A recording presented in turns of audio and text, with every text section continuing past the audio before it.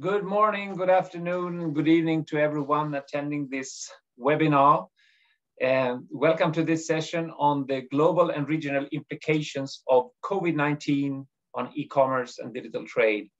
It is organized by a few members of the eTrade for All initiative, notably UNCTAD, the regional commissions for the UN for Africa, Europe, Latin America and the Caribbean, and Western Asia, as well as by ITC, and we're happy to have the Inter-American Development Bank on board for this session as well. As you know, the pandemic has accelerated digital transformations in many ways. Like us today, many people and businesses have turned to digital solutions during the pandemic to continue some economic and social activities. One aspect of the implications brought by the pandemic has been a surge in e-commerce and digital trade. At the same time, we know that the ability to take advantage of such digital opportunities varies a lot across countries. And it was against this background that a group of eTrade for All partners halfway into the pandemic decided to join forces to try to study the implications of COVID-19 on e-commerce. This is in fact the first collective research-oriented effort that we have undertaken under eTrade for All. And this global review that we are going to discuss today was released only last week. And this session offers a targeted dialogue to discuss the main findings of both developments at the global level and at the regional levels. We will hear about barriers that countries and businesses have been facing when trying to leverage digital solutions. We will look at some policy responses that have been taken. And not least important, we will have some reflections on how to reap more synergies and scale up global support to those countries that are the least equipped to manage digital transformation. A few words about how we structure this session. To start with, Ms. Shamika Sirimane, the director of UNCTAD's Division on Technology and Logistics, will set the scene by presenting some of the main global findings of the research. Her intervention will be followed by brief interventions by representatives from various regions on the implications of COVID-19 on e-commerce and digital trade. We will then have an interactive debate with the panelists to try to dig a little bit deeper into some of the questions, such as what kind of policies and strategies that are needed to help e-commerce play a more positive role for long-term response and recovery, and also how to mitigate the risk that developing countries, and especially the least developed countries, will be left further behind as a result of this rapid digital transformation that is currently taking place. And during this session, we also hope to be able to take a few questions from the audience. I would like to encourage everyone attending this session to take an active part in the dialogue. Feel free to use the chat function to share any information that may be relevant and make comments during the session. And if you would like to pose a specific question to any of the speakers, please use the Q&A, the question and answer function. After the panel discussion, we will read out a few of the questions to allow speakers to respond. I will ask for your understanding if we are unable to address all questions within the time allotted, but I would encourage those of you who would like to pose questions to try to target them to specific panelists so we can efficiently allocate the responsibility for providing good answers. With that, I would like to wish you a good session and hand over to Director Sirimane, or Shamika, for her opening remarks. Shamika, you have the floor. Thank you, Tobian. So let me share the screen and get my PowerPoint up. So bear with me for a few minutes, a few seconds, hopefully.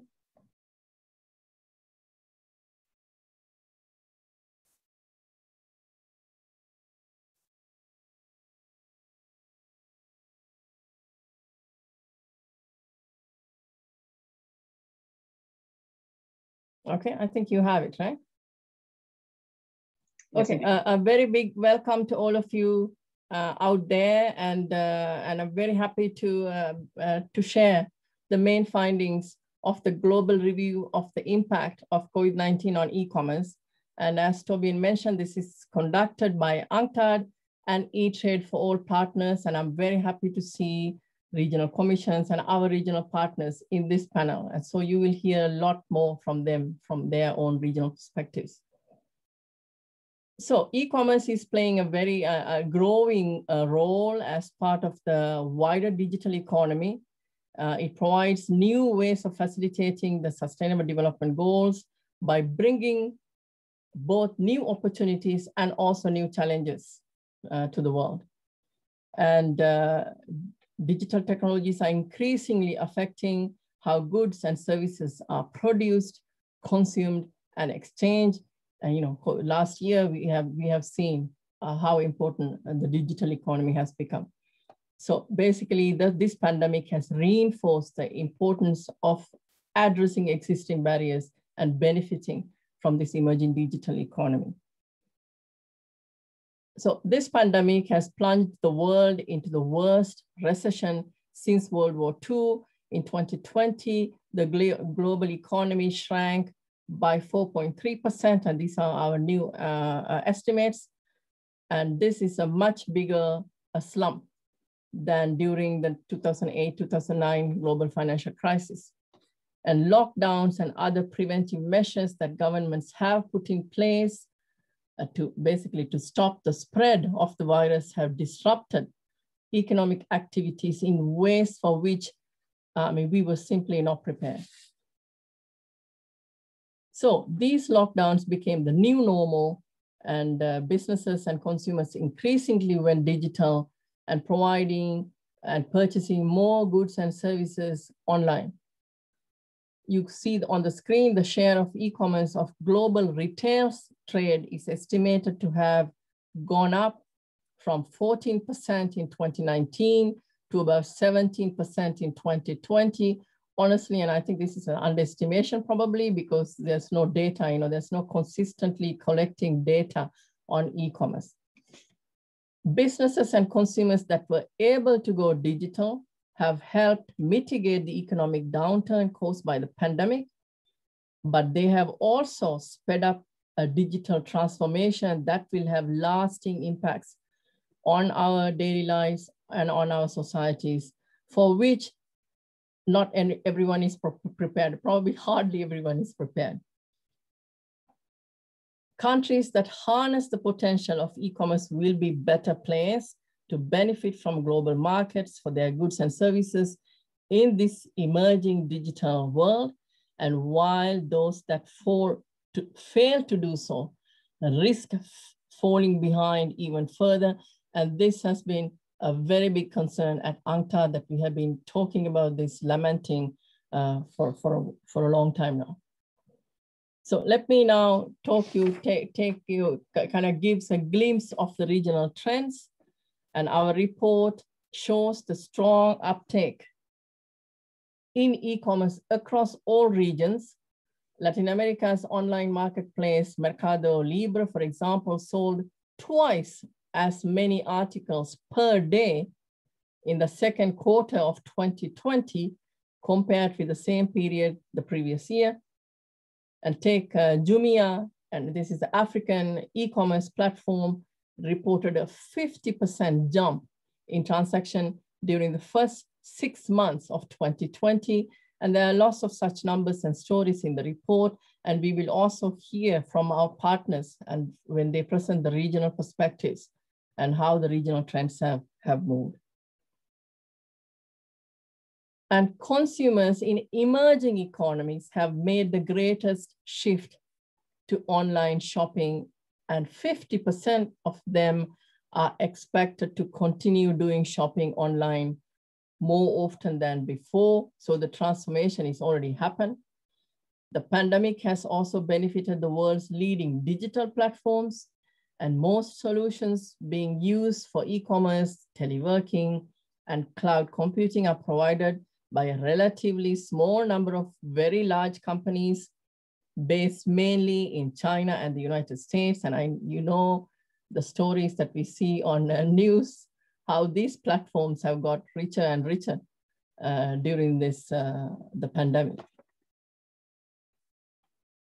And in many of the world's least developed countries, consumers and businesses were not able to capitalize on the new e-commerce opportunities due to persistent bottlenecks and barriers, such as lack of connectivity, only half the world is connected, costly broadband services, even if you're connected, over-reliance on cash, lack of consumer trust on online transactions, poor digital skills, and government's limited attention to e-commerce. And so the list goes on.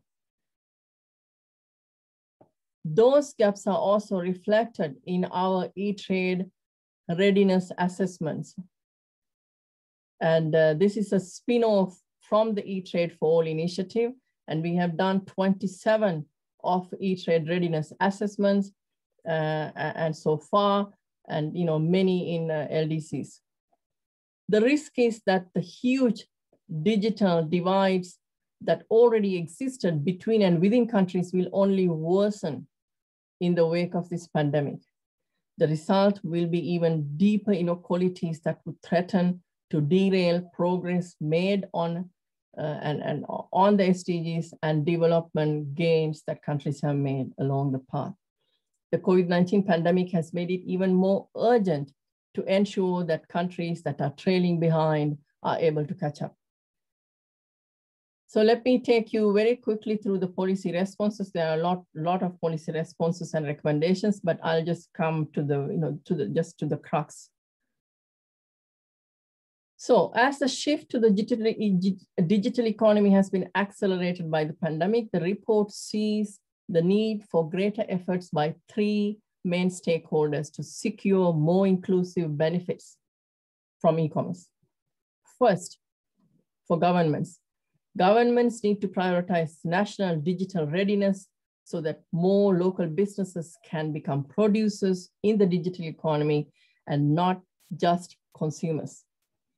Building and enabling e-commerce ecosystem requires changes in public policy and business practices to improve the digital infrastructure, facilitate digital payments, and establish appropriate legal and regulatory frameworks for online transactions and security. So the approach must be holistic, and we say that there should be a whole of government approaches, and we simply cannot afford to have a silo approach to digital transformation, ICT ministry doing one thing, trade ministry doing something else, industry doing totally different things. And I don't think this would work. It has to be a whole of government approach and with a vision to create, to go towards the emerging digital economy. The second is the digital entrepreneurship, and there are recommendations in the report. The digital entrepreneurship must become a central focus of efforts to capture value in the digital economy. This requires faster digitalization for smaller businesses, especially more attention to digital entrepreneurship, especially reskilling the workforce, better capabilities to capture and harness data, and the strong regulatory frameworks to build trust.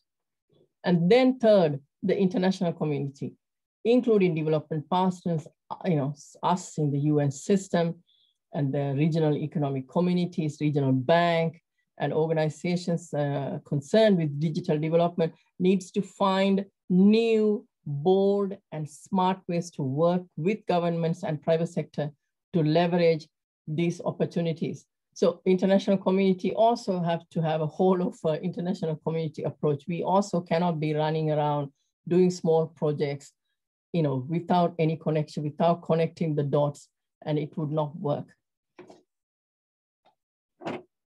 So only through active collaboration can we ensure e-commerce plays a powerful and positive role in national and international efforts to build back better.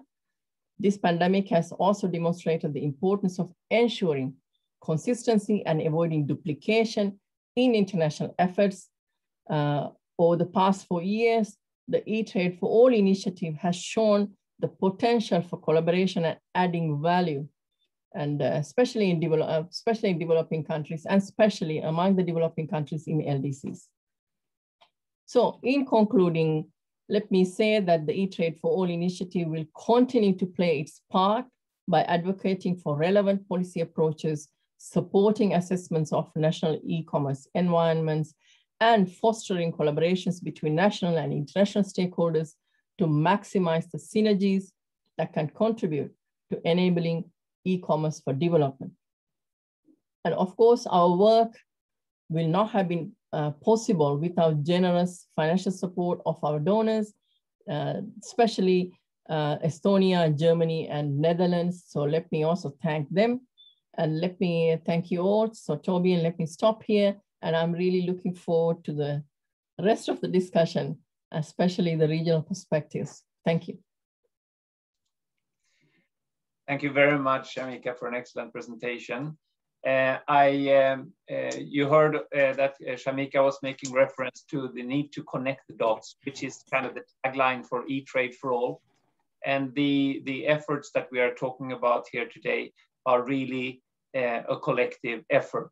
And I'm therefore very happy and proud to have together with us today several representatives of some of our partners that have been contributing very actively to the overall research effort and that have produced also dedicated reports for specific regions.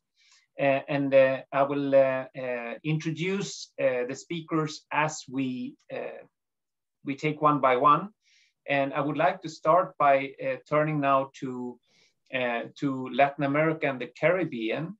And in this case, we have actually had two organizations that have contributed to the work, both the Inter-American Development Bank, which is represented today by Sandra Corsuera Santa Maria, excuse my pronunciation, and Mr. Nano Mulder from ECLAC.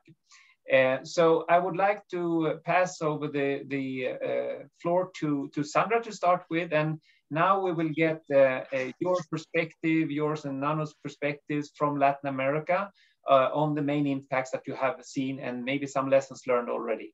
So over to you, Sandra. Thank you very much, and good morning, good afternoon, good evening to everyone. It's a pleasure to be with you all. Many thanks to ECLAC for joining forces with the IDB to work on this report in Latin America and the Caribbean.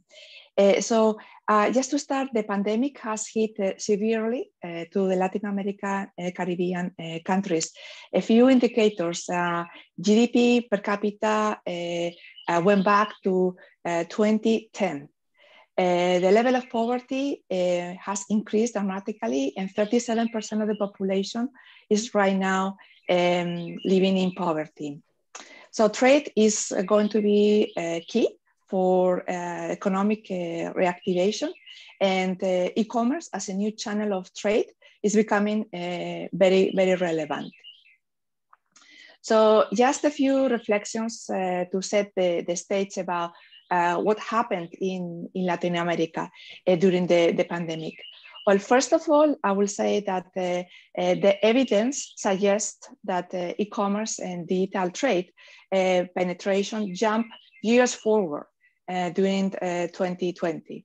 And some examples of these are that 173% of increase in households buying online. Also, the credit card use was 5 times higher in May than it was in February. And the average searches in the internet in websites for e-commerce also increased around 157%. And all of this happened in a region which is lagging behind in preparedness for e-commerce. Just to corroborate this data, Latin America's share of global e-commerce is marginal, only 2% at the moment. The second point I would like to highlight is that the available data indicates that the response was stronger in domestic e-commerce and not so much in cross-border e-commerce. And this is because the disruptions in the travel in transport modes, especially in air, that reduce the capacity for small shipments in the region. So in postal service was more affected than express because they don't have their own fleet. No? However, evidence shows that 1 year later, e-commerce is already picking up to higher levels than it was at the beginning of 2020. So this is very good news. We believe that there are promising opportunities for expansion of e-commerce in the region, both in goods and services, but the region has to address some barriers and bottlenecks first, which are related to connectivity, regulatory frameworks, trade facilitation, digital skills, and others. Nano is going to go further in the responses of the region to many of these challenges. But I just want to point out to one of them, which is trade facilitation. The pandemic fostered enormous change and transformation in customs and border agencies, which translated in regulatory simplification, in higher levels of automation, in a better coordination at the border. No? But we need to undergo structural reforms in order to reap the benefits of e-commerce. No? Better risk management, application of new technologies, regional coordination and integration. No? So just to finalize, the IDB, the Inter-American Development Bank, is working closely both at national and regional level with countries in order for them to assist them to unlock greater economic growth through e-commerce and also insertion in regional and global value chains. So that will be the perspective, and Nano is going to go into further detail. Thank you very much. Thank you, Sandra. Please, Nano. Thanks, Sandra. I also appreciate and I'm very grateful for the collaboration with IDB on the regional report, which will be launched in a couple of weeks. In my short intervention, I would like to add some additional information on the basis of a survey undertaken by ECLAC on initiatives and policy responses to foster e-commerce and digital trade amidst the COVID-19 pandemic. This survey was answered by 18 out of 33 governments in the region, and I would like to make 5 points in terms of the policies implemented. First, by the time of COVID-19 pandemic hit, when it hit the region, half of the surveyed countries indicated they had a national strategy to promote e-commerce in place. Of the other half, 3 countries indicated they launched a new strategy. The breadth and the maturity of national strategies seem to vary substantially across countries, and also in many countries, strategies to develop e-commerce are framed within wider digitalization strategies. Second, e-readiness is the policy dimension with the highest level of engagements, both in terms of the number of initiatives as well as regarding variety and creativity. Almost 2/3 of countries implemented some form of training programs to repurpose economic activities towards e-commerce. And the other half of the countries introduced a dedicated website with information and recommendations to support SMEs in improving their online presence and digital transformation. Less frequently were actions oriented towards women entrepreneurs. Third, relatively few cases were identified of countries that introduced new policies to strengthen businesses involved in cross-border e-commerce and digital trade operations, both in goods and services. 2 cases that are interesting to mention is one of the Dominican Republic that introduced the B2B platform Productive Linkages. And another case is Costa Rica, which established a public-private partnership with different marketplaces to support the presence of SMEs in these international platforms.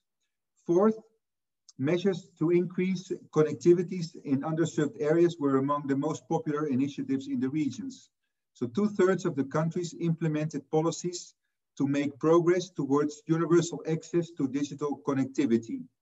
To ensure this connectivity of both businesses and consumers, most countries in the regions declared internet and mobile services as essentials and strategic services. And often tariffs were reduced, the rates to access these services, or people in some cases even had free access to internet. And finally, only 11% of the countries implemented initiatives regarding to the regulatory environment and legal framework to enable digital trade. These countries put in place modifications or clarifications to personal data protections and privacy-related regulations, or modifications to cybersecurity regulatory framework. About half of the countries indicated that actions nevertheless were in progress in these areas. One notable example is Brazil, that introduced most measures in the regulatory framework. Thanks.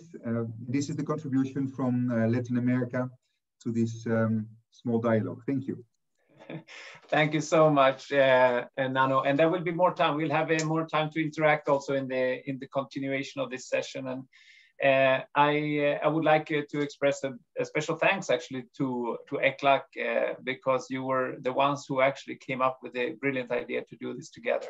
And you've done I know you have prepared an extremely good report, which will be coming out soon to everyone to look at. Maybe I also would like to recognize here, when we do these kind of major reports, of course, we're not doing this all alone, but we have a number of great consultants helping us in this context. And I know Bernardo Diaz de Astarloa was very important for the ECLAC report, and for the global report, of course, David Suter and Henri van der Spuy were playing a very important role. And I believe that we will hear about the other regions very shortly. So let me now turn to the next region on our list. Here is Economic Commission for Africa. And with us today, we have Mr. Jamie MacLeod, who is the trade policy expert in Addis Ababa. So I pass over the floor to you, Jamie. Thank you very much, Torbjörn. And let me also thank UNCTAD sincerely for this initiative. Honestly, it has been a tremendous pleasure to be part of this. And I would say it's one of my favorite initiatives on e-commerce that we've been involved in ECA. It's been great to learn from what's been happening in different regions, to synthesize kind of results. And, you know, often you can see something happening in Latin America brings out something that we might have underappreciated in our own region. I thank you very much as well for the opportunity to share our results from our own region. I should say in doing this that we benefited tremendously, as you're saying, with the support of consultants, in our case from Guy Futi, the co-author of the study, and benefiting tremendously from him being an entrepreneur in this area in Africa himself, a former MD at Jumia, and also general manager at Ironco. Our study, you know, we used a mixed method approach. We involved lots of interviews with some of the leading tech entrepreneurs across the African continent, and as well as that, tried to corroborate that with some of the high frequency data in this area, particularly, you know, financial statements from different relevant companies. So what did all this tell us about what was the impact of COVID-19 on e-commerce in Africa? I think the kind of overarching result is a really mixed picture, actually. On the one hand, we have seen many of the pressures that we're seeing elsewhere that accelerated e-commerce through the impact of COVID, you know, things like accelerated consumer path digitalization and the adoption of new technologies.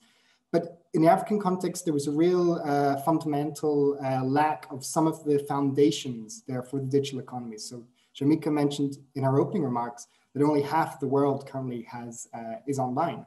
In the African context, that's only 30%, and in many countries, much less than that, you know, 10% of the population.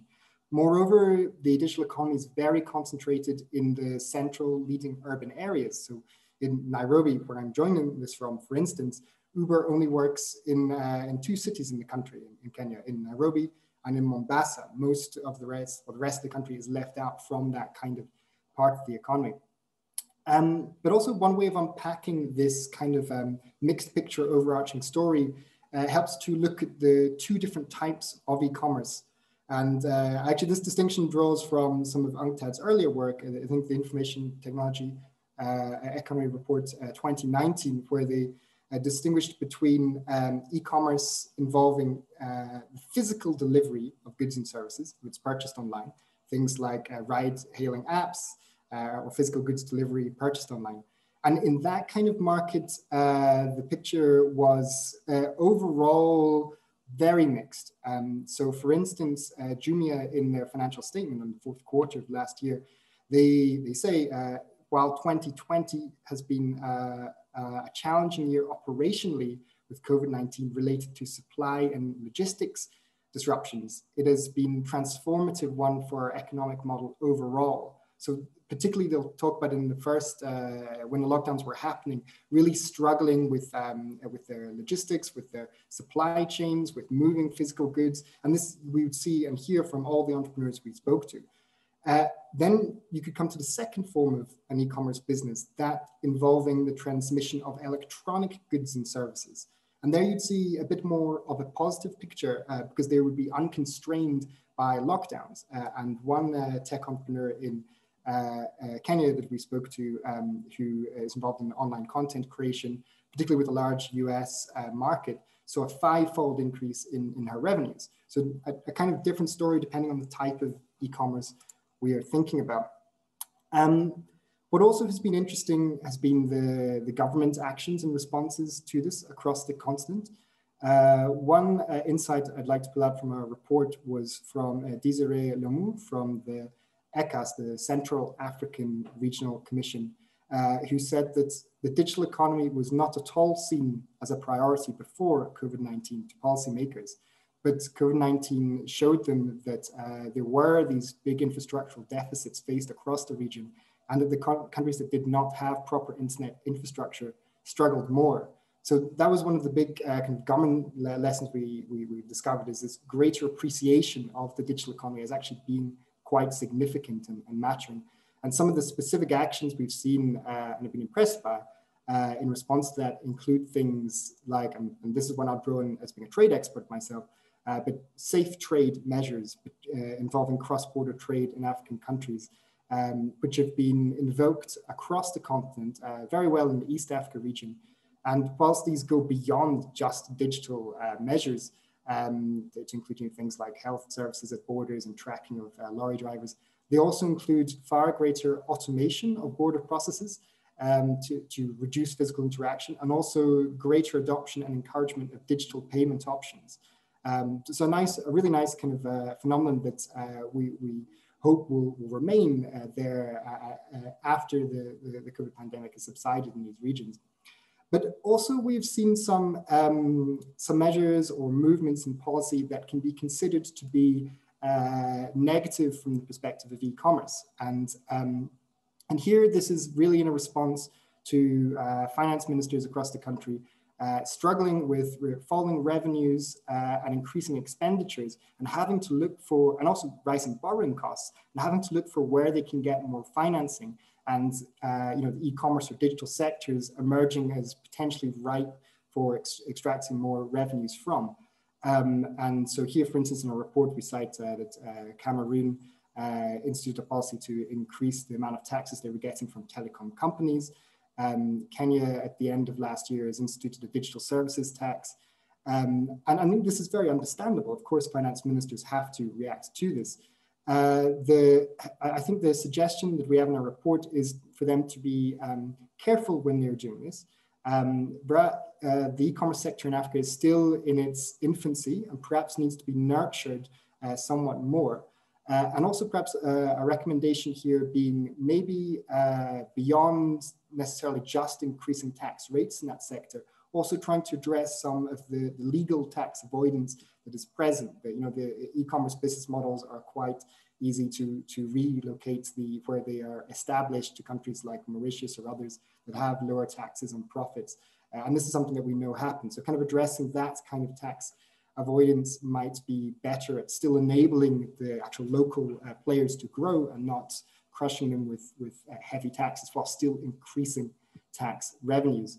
And lastly, I want to share the finding that we were very impressed by governments in the region and the private sector, which was the improved public-private dialogue between the two. And we noticed this in, for instance, many countries in North Africa. There was a lot of collaboration reported by many of those we interviewed in Tunisia, Egypt, and Morocco, where For instance, those involved in the delivery of goods, of food, of logistics in the tech sector worked with governments to help reduce physical interaction between clients. In East Africa as well, we saw with Rwanda and Kenya even further encouragement of the adoption of cashless payments with mobile money, with Safaricom, for instance, seeing 12% increase in customers there. And this, I think, shows the benefits that the tech sector and government can have when they work together to solve the challenges to the COVID crisis, but also, of course, beyond that, to other challenges of economic development. But thank you very much for the opportunity for this opening remark. And thanks for the great report as well. Yeah, thanks, Jamie. And I think what you confirm here is very much that, like in the Latin American case, there has been a setback in terms of overall economic growth and so on, but actually a leapfrogging in a sense of attention to e-commerce, and not only among the business sector, but also from at least selected governments. And I think what I learned from your assessment in Africa is that it's also similar to Latin America, that those governments that were already starting to move towards e-commerce and digitalization were more quick also to take additional efforts to adapt and try to mitigate the problems of the pandemic. So it goes back a little bit to the readiness of countries as a whole and the business community to actually take advantage and deal with the challenges. Thank you so much. We will be back soon again. Let me now turn to another region, namely to the UN Economic Commission for Europe, which is not a very good description of the sort of geographic coverage that you have, but I think you will mainly focus on certain parts of your regional scale. I'm very happy to have Elizabeth Turk, who is the Director of Economic Cooperation and Trade at UNECE, and I would like to give you the floor. Many thanks, Torbjörn.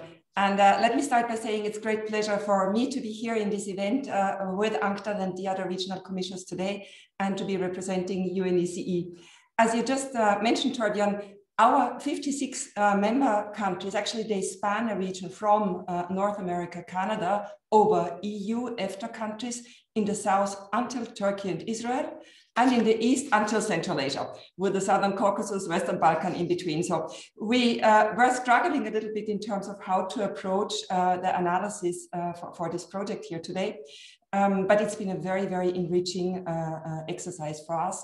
And I'm happy to share some of the findings with you here today. Thank you, Thomas. Exactly, is pulling up some slides. Now, let me start by saying a few more words about the UNECE region. And what we have seen there really is that also in terms of e-commerce, the region is very diverse. So we have very advanced e-commerce markets, notably in Europe, in the US. We have e-commerce markets with great potential, like in the Russian Federation, Belarus, or also Turkey. And we have e-commerce markets that are relatively small, in transition economies in Central Asia or the Caucasus, small e-commerce markets, but they are already sort of growing, and the crisis has definitely been an impetus here.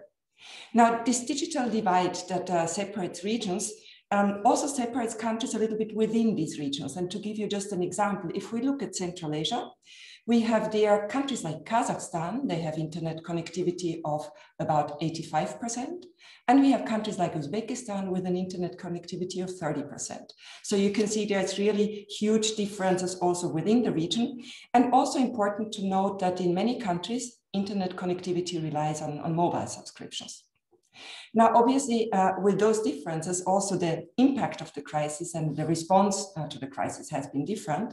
And what we have seen, and I guess that's no surprise, is that countries with robust digital connectivity, they were much more successful in coping with the economic and social impact of the pandemic than those that were lagging behind in digital development. And there are many reasons for why some countries were coping better than others, but digital readiness, and I think, Torbjörn, you referred to the e-readiness assessments before, that definitely played a key role, and we could see that also in our region. Now, what are the main impacts we have identified? And let me flag to you 3 of them. So first of all, overall, we've really seen an increase in online activity. We've seen an increase in online retail sales, in digital transactions. Secondly, we've seen that SMEs and MSMEs, they were very hard hit by the crisis, but they also turned to online activity for their survival. So that was sort of like part of their coping strategy. And thirdly, we have seen the trade facilitation, which is actually essential for e-commerce. Trade facilitation has been really facing challenges. And it was great for me to hear some of the previous speakers who already pointed to this trade facilitation dimension. Now, to all of these three findings, I should also put some caveats. And these are the data challenges mentioned by Shamika in the introduction. While e-commerce is really evolving rapidly, data on e-commerce is really scarce, and it's been a challenge for us to pull out some good data, to have some solid mapping. And maybe that's because we don't have a neutral single source. Maybe that's because we all have different understandings of what is the coverage of e-commerce, but data has clearly been a challenge. Now, let me say a few words about this impact number one, the increasing online activity. No surprise, I guess, that Europe and the US are leading here. We've seen digital adoption jump from 80 to 95% as a result of the COVID crisis in Europe. We have seen during the first quarter of 2020 that online orders went up by 50% in Europe.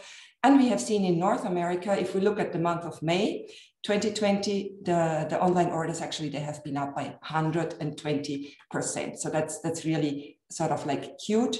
And at the same time, it's not really a surprise because in these countries, digital connectivity was there and businesses really sort of like used that to maintain their business operations and to improve their economic resilience. Let us now turn a little bit to some of the other regions, and let us turn to Central Asia and the Caucasus. So what we see there is that already before the crisis, around 20% of the population in Central Asia, they used e-commerce in business to consumer transactions. But again, here we have huge differences. And Kazakhstan, for example, is the largest B2C e-commerce market in Central Asia, followed by Azerbaijan. But then we also have countries where e-commerce is still at relatively like early stages, Tajikistan or Kyrgyz Republic or Turkmenistan. And there we have situations where internet penetration, for example, the rates there are below 50%. So if we look at Kazakhstan, the largest e-commerce market, it's growing at like more than 50% annually right now. And if we look at the first half of 2020, Kazakhstan e-commerce market really presented some 10% of the total retail trade in the country. Kazakhstan is followed by Azerbaijan, sort of like really the runner-up.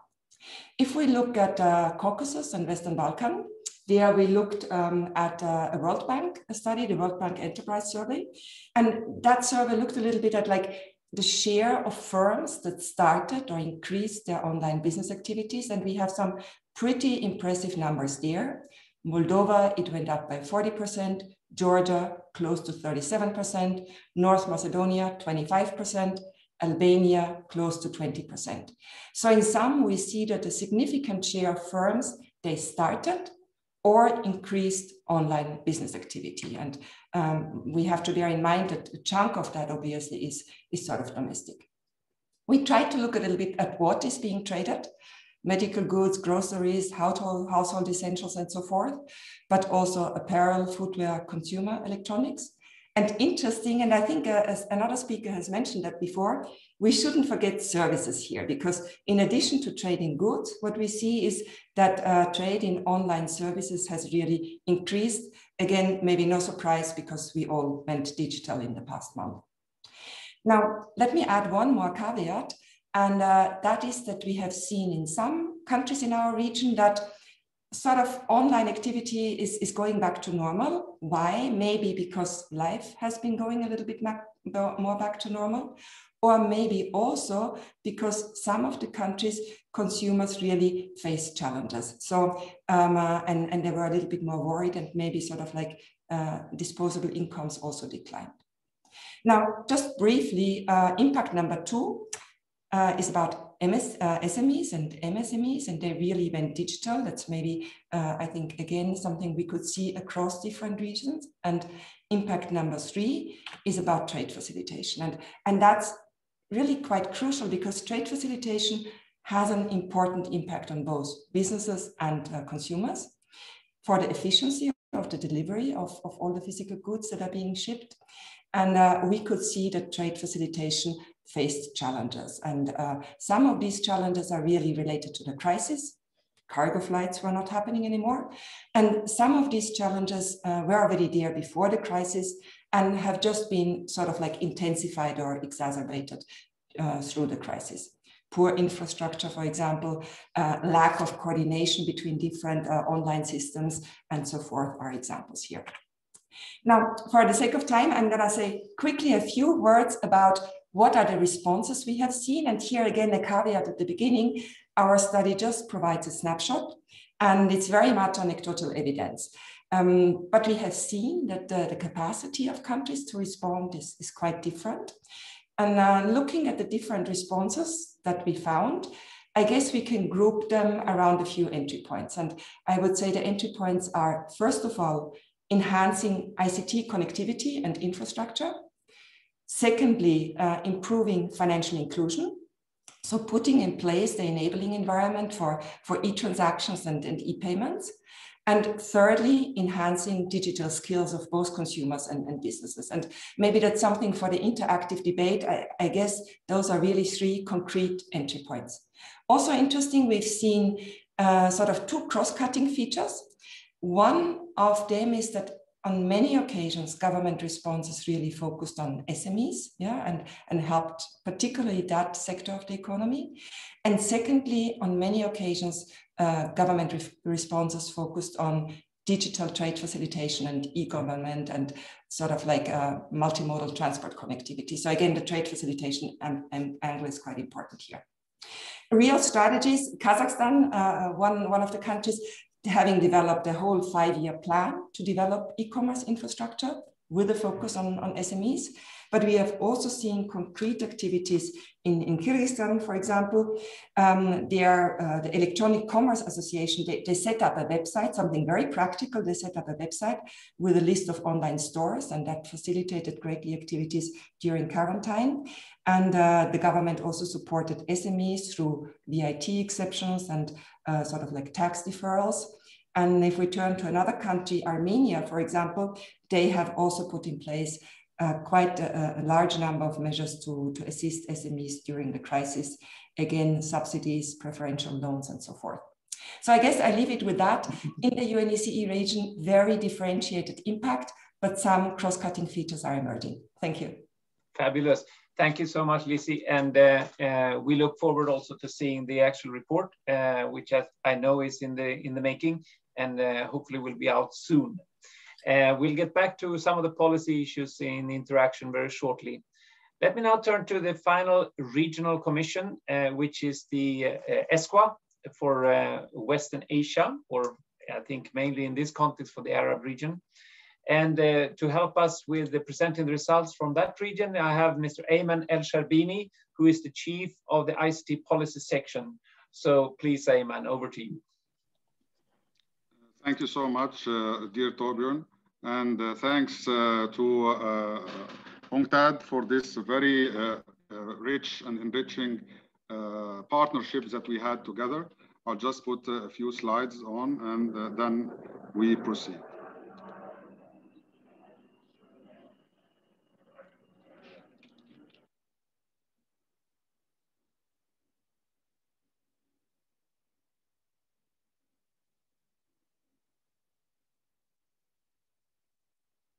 So can you see the slides now? Okay, so this topic is very interesting to us because it is part of many studies that we have done during the response and recovery phases of the pandemic. And the topic on e-commerce is very relevant, and we are intending very soon to launch the Arab regional report. Last Saturday, we contribute to the event by ECA, and we hope that you also will be having the opportunity to join us in the Arab launch. So in this presentation, I will not give a lot about the Arab specificities, but I will try to tweak the discussion to what is relevant to the panel. So as we know that the COVID has hit hard with like 50 million cases end of October, and the pandemic has left the global economic situation politically and socially in a very troublesome mood. In fact, part of the, let us say, the benefits of the pandemic is shifting consumer preferences towards online shopping, and distancing has like compelled them to try really that tasting the digital transformation. In the global market, I think Shamika had presented some slides on the global situation regarding the e-commerce market. And generally speaking, I want just to say that in our region, we are still lagging a lot regarding e-commerce, but we will see at the end of the slides how much impact positively has it, luckily, if we may, affected the consumer behaviors. So we see only here the leading regions, Asia Pacific, North America, Western Europe, and of course the natural suspects, China, US, UK, Japan, and Germany. But when we go to the Arab region, we see that despite it is of a small magnitude, but it's still witnessing a dramatic dynamic growth, especially after the outbreak.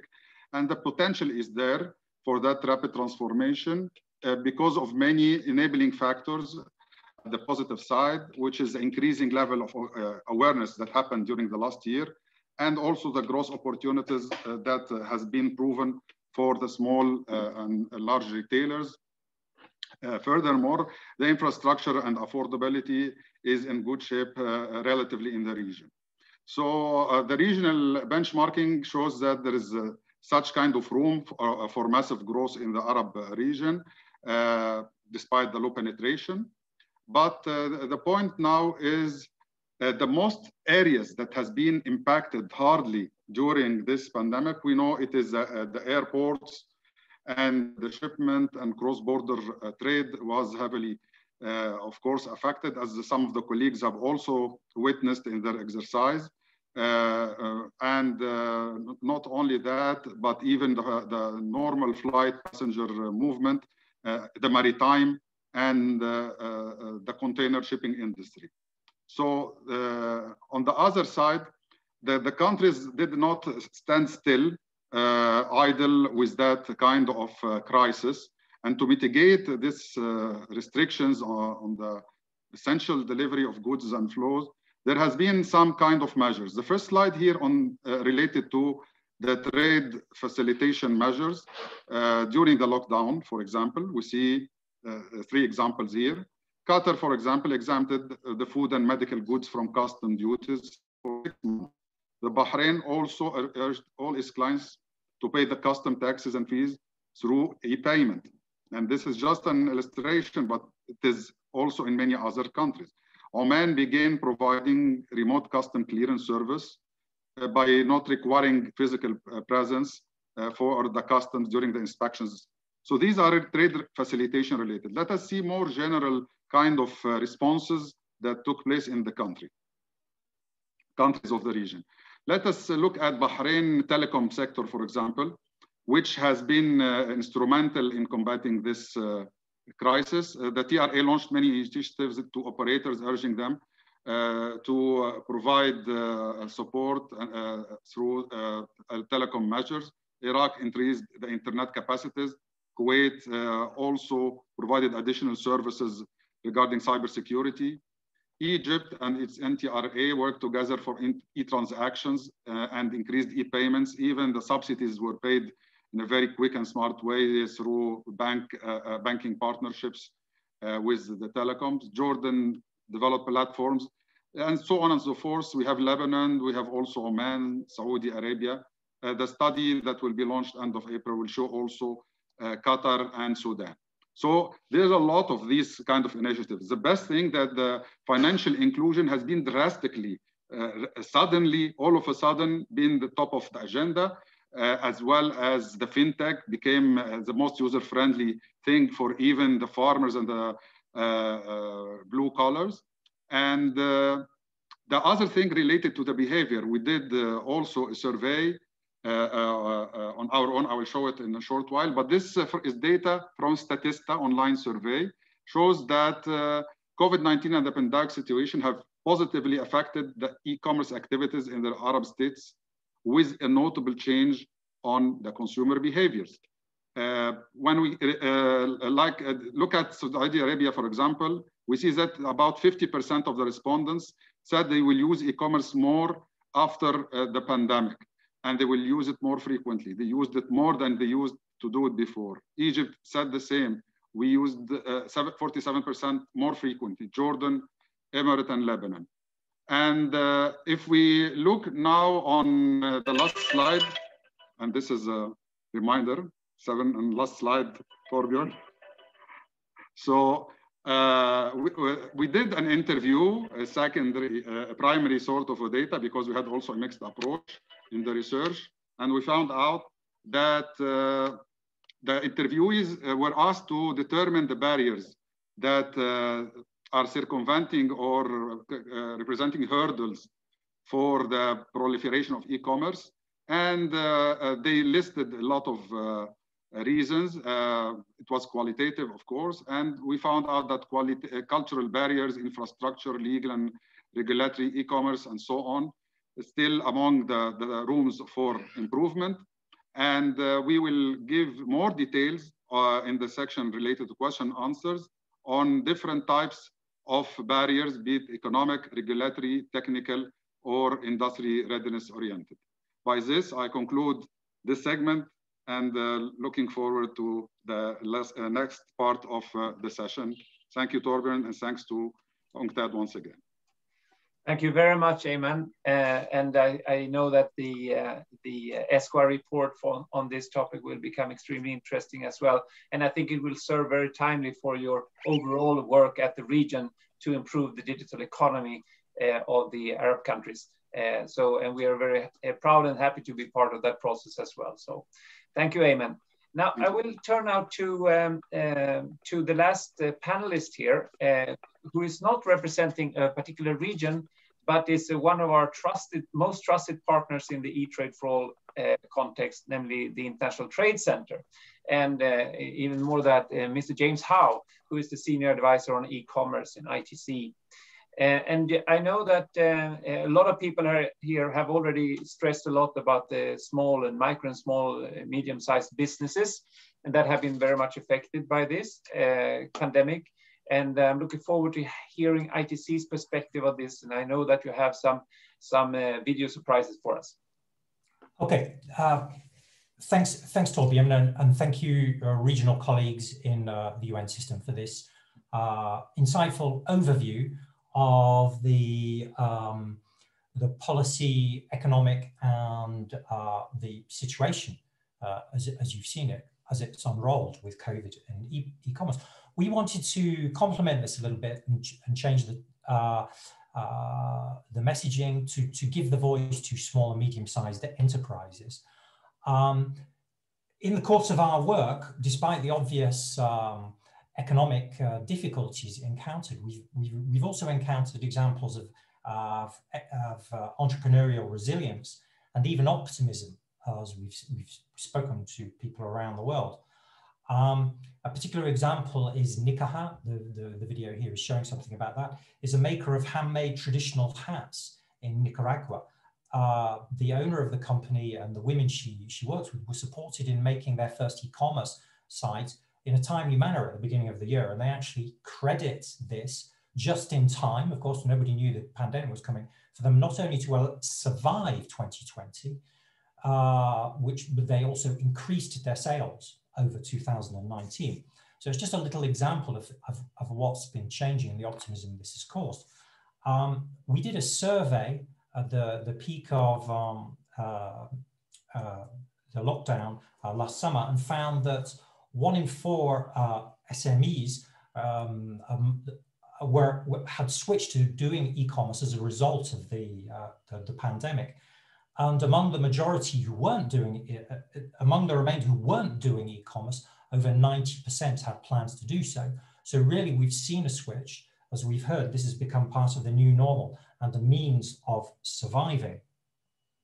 So we wanted to learn from some voices from these small companies about what these issues that we've all been talking about in the different regions, how it's felt for them. They announced some of the well-known difficulties. Things like logistics, the problems of logistics, in particular the problems of payments, but also understanding and matching demand of different markets. So I'll stop there. I'll let them speak in the form of a video. So just a warning about the sound of this. The sound is not great. We recorded this especially for this over Zoom. The sound is a bit mixed quality, so do try and listen or turn up your volume to hear this.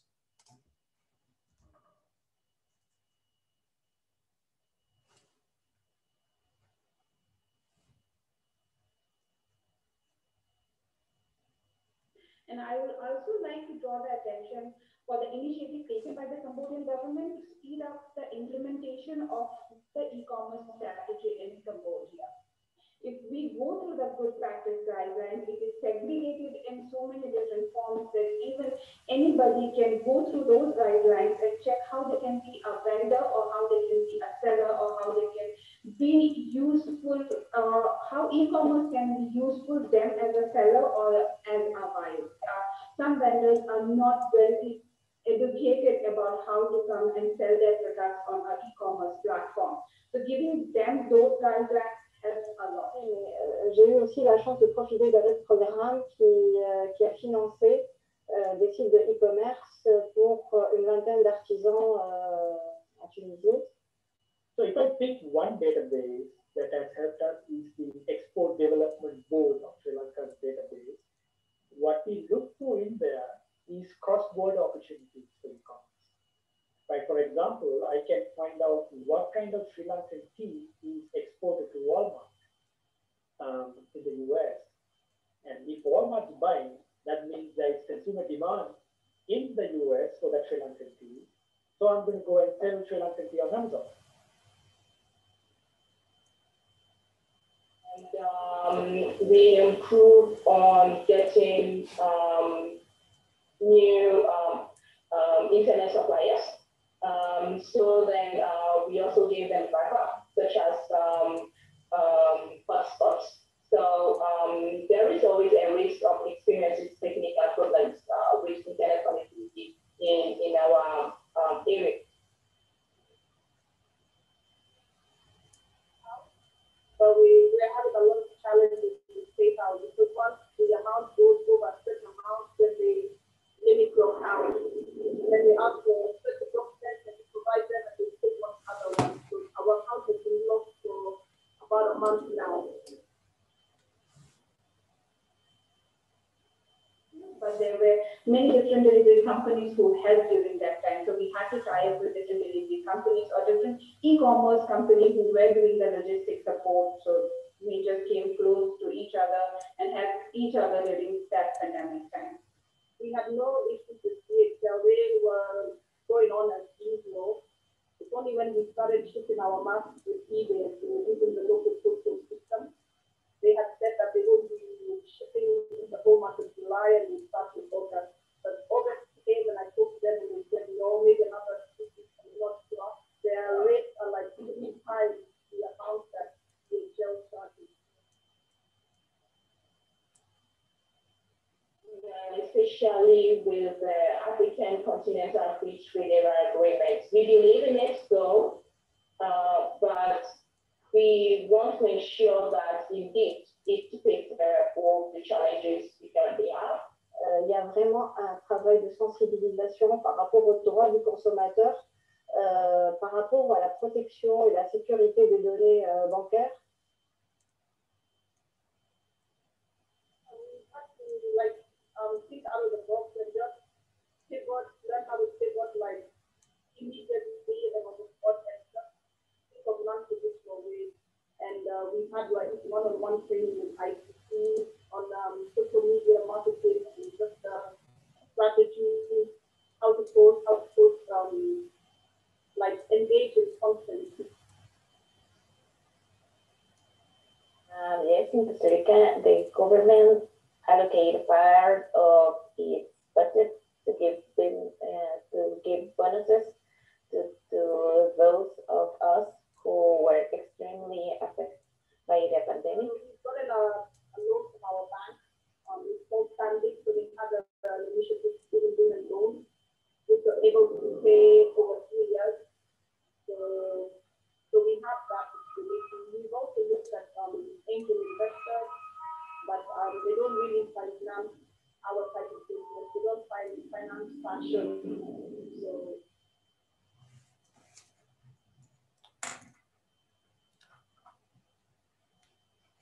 okay, so thanks for that. Thanks for the time. I can answer any questions. We can come back to that, but that's my 7 minutes done. Thank you, James. And thank you for making all this effort to collect these voices from people really on the front line of coping with the pandemic from an e-commerce perspective.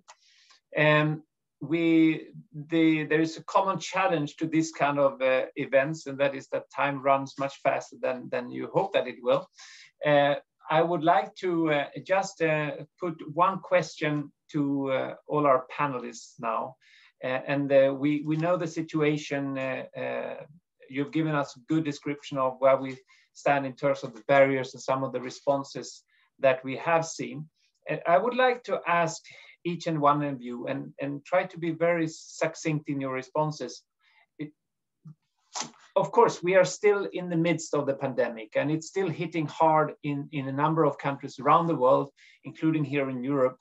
I would like to ask you to just comment upon what policies and strategies at this point in time, and perhaps looking ahead, do you see as the most important to help e-commerce play as a constructive and productive role for the long-term response and recovery around the world? And I will focus on each of you representing a particular region.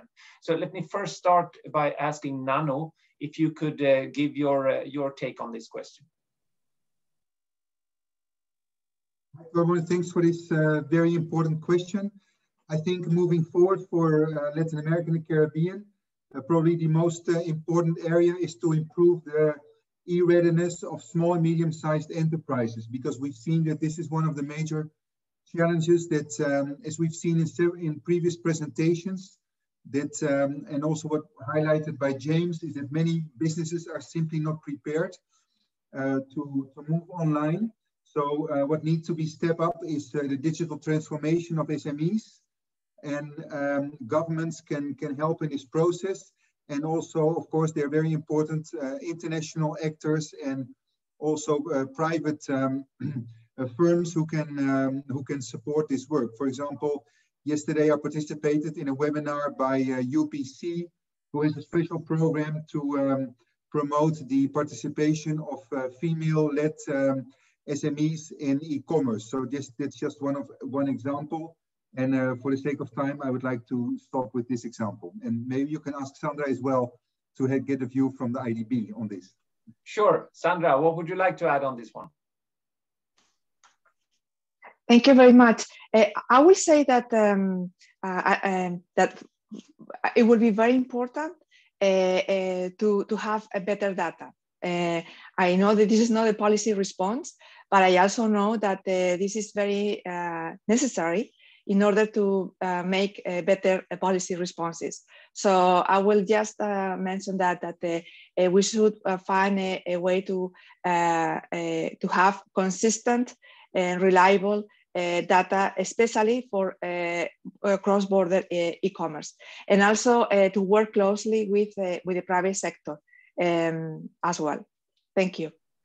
Thank you. This is such an important point, because it became very clear, even clearer than we had expected, that the lack of data is a big challenge, especially when you try to do an assessment in real time as things are happening. The latest global estimates of e-commerce that we will be able to produce later in April will only be covering up to 2019. Of course, we will try to look also at other data sources to get a feel for what's happening, but this statistical issue is extremely important. Thank you for pointing that out, Sandra. Let me turn to Jamie. What would you like to stress in this context? Thank you very much. I think for me, and saying this very briefly, it's again addressing the foundations for the digital economy in Africa. And here I think there's 3 data points that I think emphasize this. 1, that only 30% of Africans are currently online now. 2, that only 4% of them have credit cards. And 3, that only 16% of Africans can actually at the moment receive mail at home. So trying to improve these foundations is really important. I think the answers are things like improving competition in the telecoms kind of market for internet access, So for instance, in our study, we point out that 13 African countries have either partially competitive or fully monopolistic internet service providing markets, and only 28 African countries currently have competition authorities to really ensure that they reduce prices, behave competitively, things like that. For the credit cards, I think the answer in the African context is mobile money. And again, there, it's like ensuring that telecoms have mobile money licenses to introduce those products and compete with banks. However, I want to say, though, in addition to that, these help the foundations really for the consumption of e-commerce, but really for Africa, we need there to be the creation of value. And there, I think it's also an investment in digital skills. Currently, this can be quite lacking. Most of those, coders, for instance, here will be less formally trained. They're often expressed as more like hackers, and kind of finding a way to take those foundational skills and develop them can be very important for helping African SMEs to create value as well as being consumers. But before leaving you, Jamie, could you also, because I've heard some references to this, and I've also seen that there are some questions in the Q&A channel. How important is the African Continental Free Trade Area in this context as we moving forward? What's your assessment of that? Yeah, that's a really interesting question. And to some extent, it depends on how ambitious governments want to be with the e-commerce protocol, negotiations for which will start later this year. In some of our research that we did in this area, we asked businesses across the continent what would be helpful for them in that. And the kind of things they told us were things to help address cross-border tax issues they're facing, harmonizing the kind of regulations they're facing across borders in areas like cybersecurity, data protection, consumer protection, and additionally, trying to improve trust when it comes to cross-border transactions. And that also relates to the consumer protection aspects. Okay, that's very helpful. And we're very interested in seeing how this will evolve now in the coming months and years. And we're happy to be part of the journey here. Lizzie, let's bring in your perspective here. How to set priorities in this case? Thank you very much, Torbjörn. And let me pick up, I think in your question, you said how to ensure inclusivity. So let me make a few remarks about inclusivity and also sustainability. Yeah? My strategies would be the following. Firstly, supporting the SMEs, and that includes support on the financial side, on the infrastructure side, and on the skills side. And I think here we've heard that also from many other speakers. Secondly, when talking about inclusivity, let me mention the gender dimension. And so I think it's important to address the digital gender divide. And again, both in terms of access to digital interactions and in terms of skills. So second is gender. And third, I'd love to flag sustainability. Yeah? In UNECE, we are now really focusing on the circular economy, how to reduce resource use. And here again, e-commerce and the sharing economy and digital platforms can have a key role to play. So I would add circularity and sustainability as strategy number 3. All of that to be underpinned with trade facilitation, of course. Thank you. Thank you, Lizzie. I know trade facilitation is always high up on the agenda of UNECE, which is, well, it's important. It's been stressed by a number of speakers here, so there's no doubt that it's very relevant.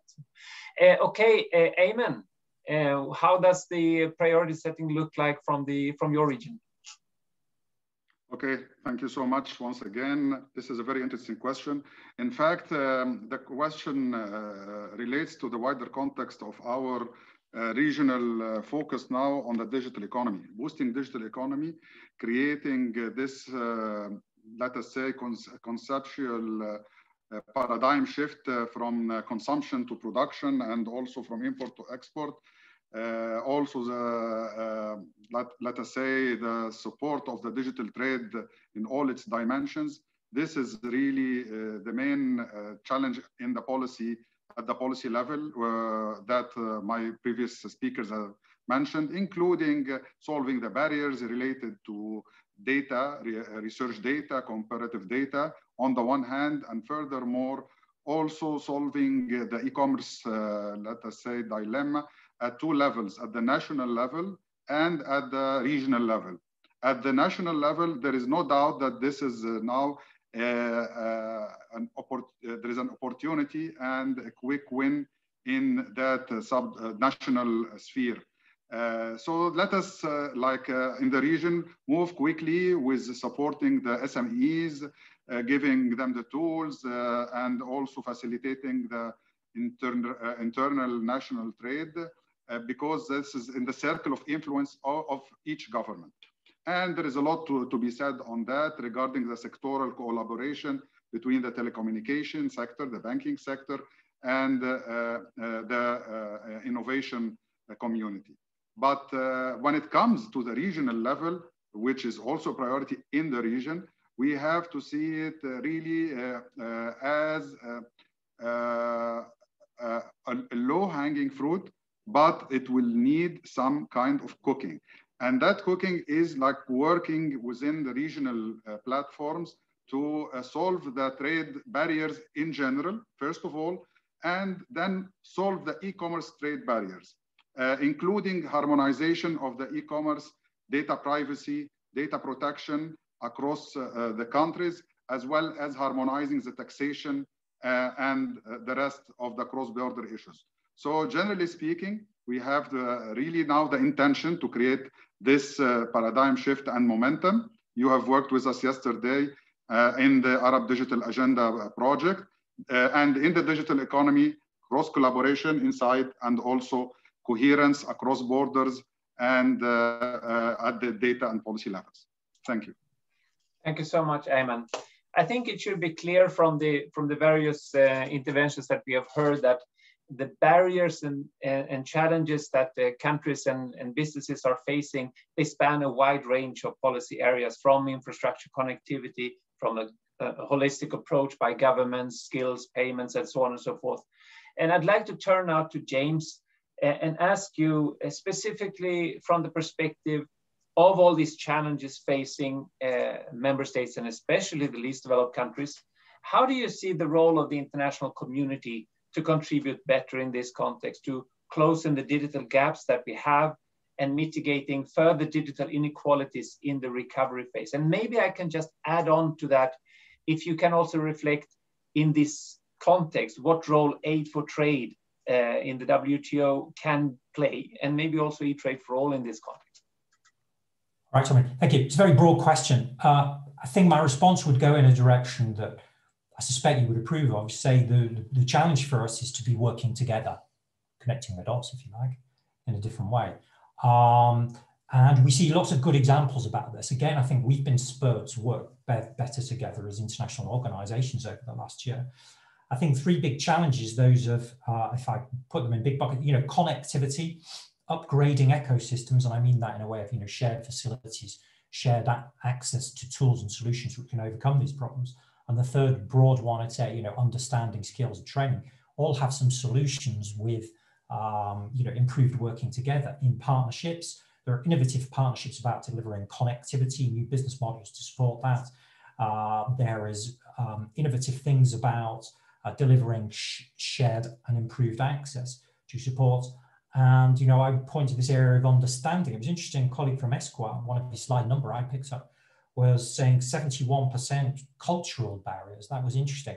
The top and the next nearest barrier that I saw on, certainly, I know it's only one region and one survey, but it's indicative of something. Infrastructure was 30 points behind. We tend to go on about infrastructure a lot, but something under that big agenda of cultural barriers, understanding languages, appropriate skills, looks to be a big thing. So issues that can address those skill gaps in various different ways, I think, become more than important. Thanks a lot, James. Yes, working together is part of the challenge of connecting the dots here.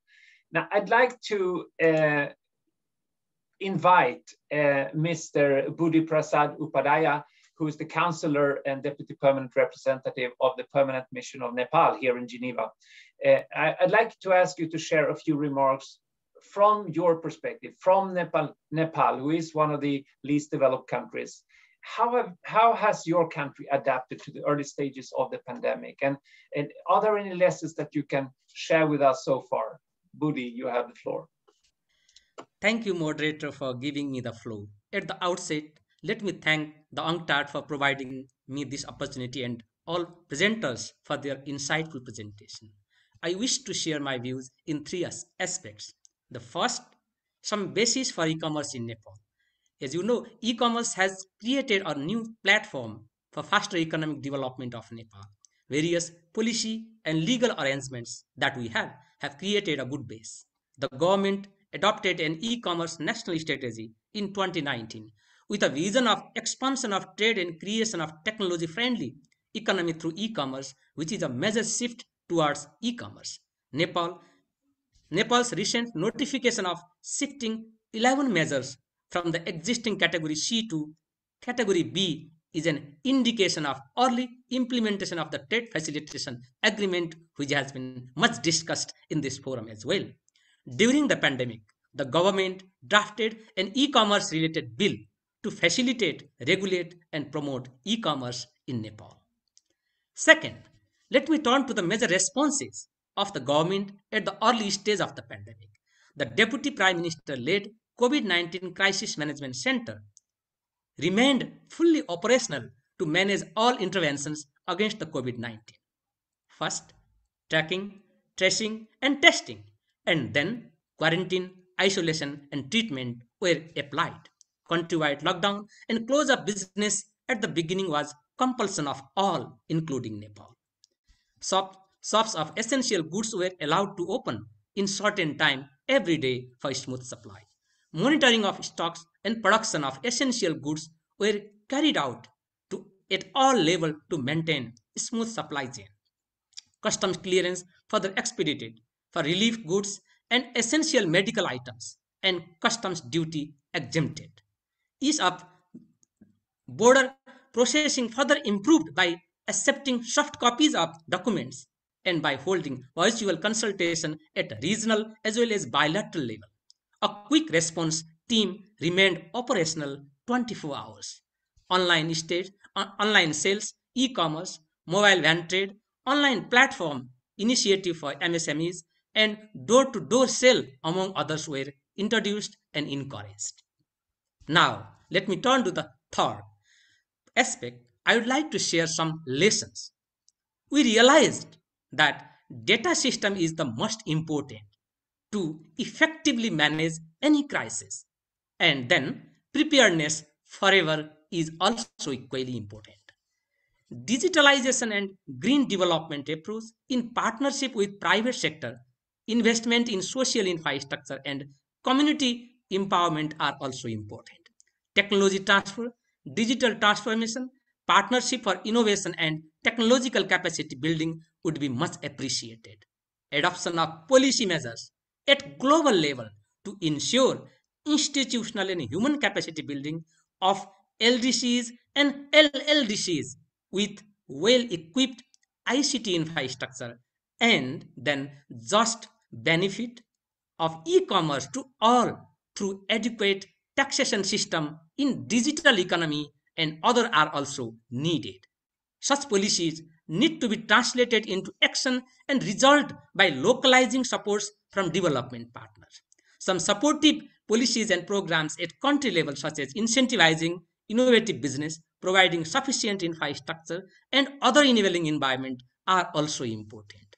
In our experience, digitalizing cross-border trade is not sufficient, and therefore we need to enable for going digital at local and individual level by strengthening development of IT technology, data security, trade logistics, and trade facilitation system, linking the recovery with achieving SDGs and LDC graduation needed.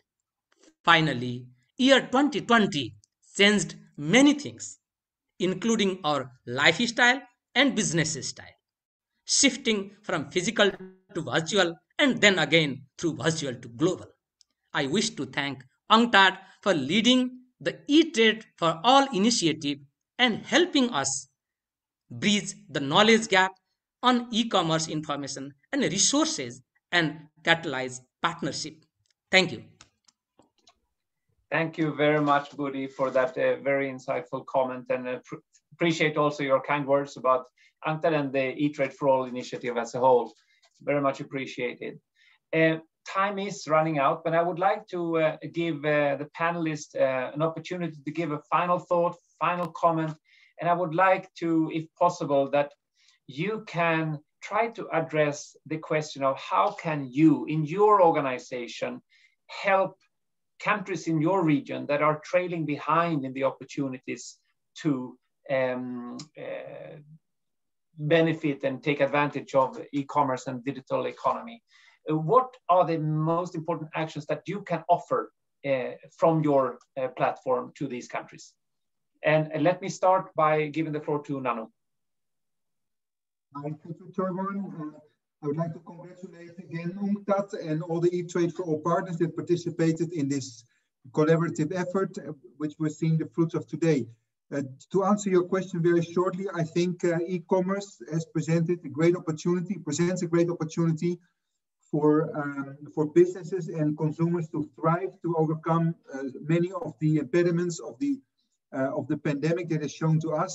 But we need to work very closely together, both the public sector, private sector, and international organizations, to make sure that it doesn't lead to a greater divide. So in that sense, what we will do from ECLAC and certainly IDB as well is work together with governments and private stakeholders to make sure that the ones that are most left behind in e-commerce can be able to participate. So to make sure that SMEs can connect, that consumers can also engage in e-commerce, that postal systems are improve their services, that people will be able to make payments. Just to mention a few of the initiatives we would like to work on for the next couple of years. Thank you.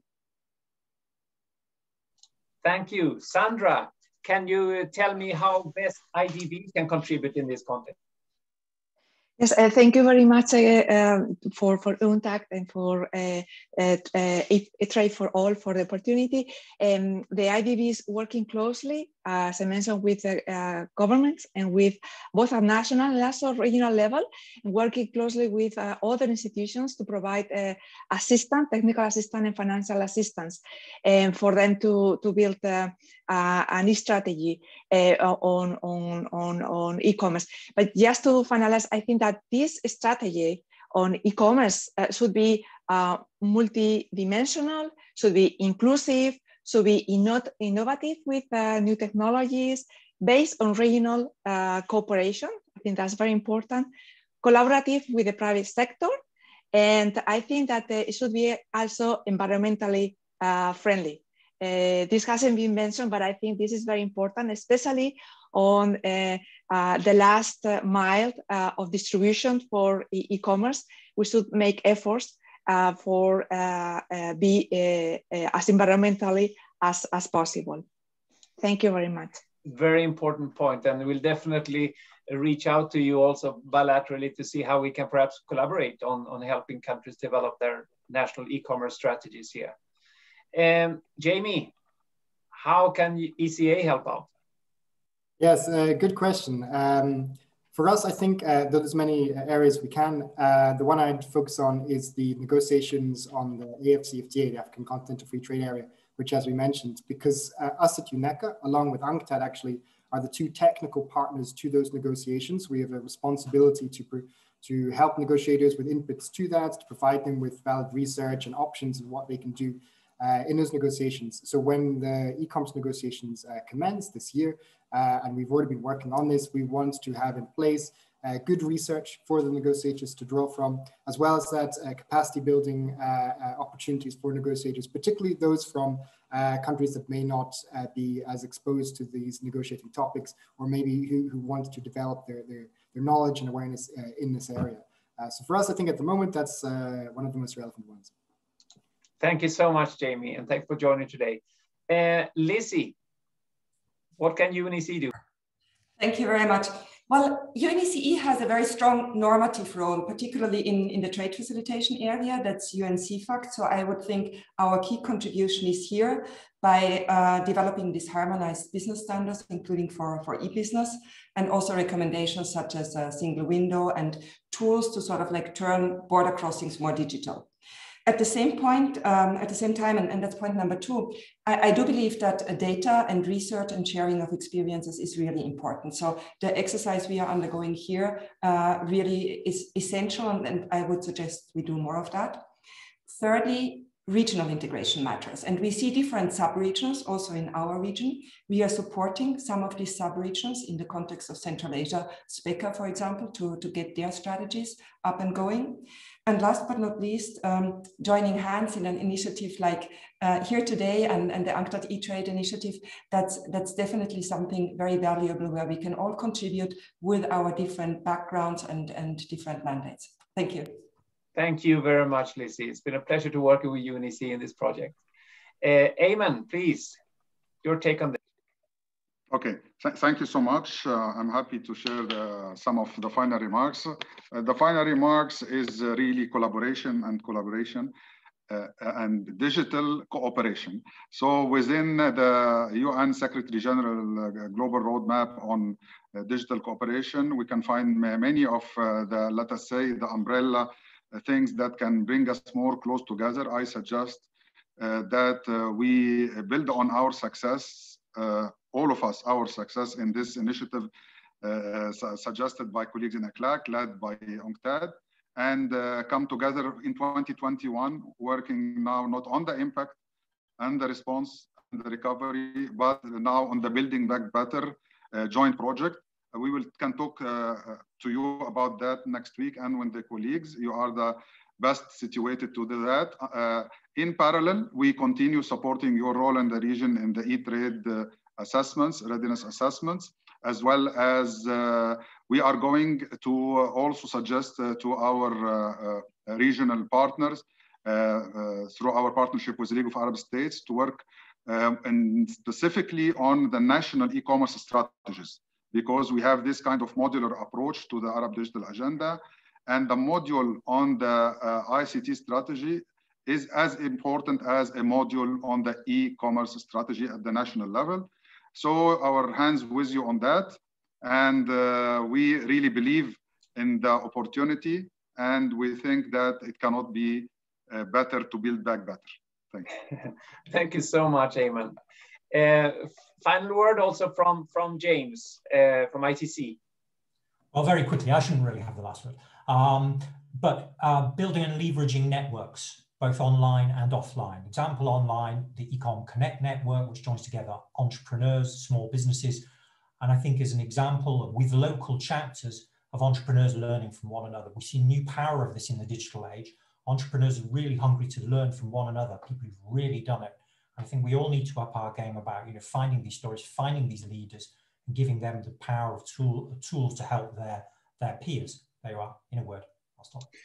Thank you so much, James. And just to conclude, I think you have now had an opportunity to meet some of the really great partners of eTrade for All in this 1.5 hour session of eTrade for All. But there are many more. I would encourage you to visit the eTradeforall.org website to get to know many of the other partners that have not been speaking today. And of course, some of our privileged partners there are WTO and the Enhanced Integrated Framework that are very much involved in the organization of this Aid for Trade Stocktaking event. I would also like to recognize the Konrad Adenauer Stiftung that, and their office in Geneva that have helped us with some of the reports for this mega effort to develop the COVID analysis on e-commerce. Thank you very much for attending this eTrade for All event session. As you leave the webinar, you will see a short post webinar survey that we invite you to participate in to share with us your experience today. We wish you a very good morning, a very good afternoon, a very good evening, or even good night, wherever you are in the world. Thank you so much for participating.